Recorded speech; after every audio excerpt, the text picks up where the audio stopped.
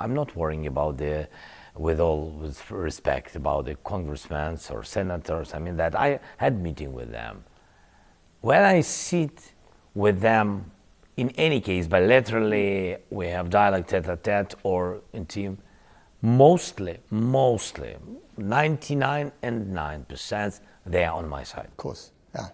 It's, yes. And I... To your face? To my face. Do you trust them? Do you think that they are, nice to your face and they say, we support you, and then behind your back? I trust results. I trust results. Before this, we couldn't really survive without US help, US support. It's real fact. And that's why, of course, I trust, mostly I trust. And I count on them today. Yeah, it's true. I can't, even during, my 5 years, almost 5 years, my presidency, and during this war, I saw, from one side, I saw everything.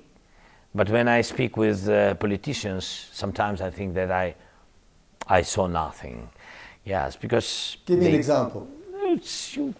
Everybody's smiling, everybody's laughing, everybody's crying, hugging you, say that you're resilient, you're so strong, you're the man, you're the leader of the free world, you save our democracy. If Ukrainian people didn't have such president, if such president didn't have such Ukrainian people, we could lose the half of Europe, and Russia will attack United States and NATO countries, and we have to give you everything, everything what we have, and then cut helmets.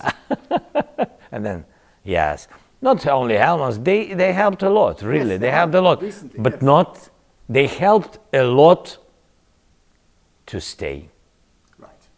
And I think they could help us more to win.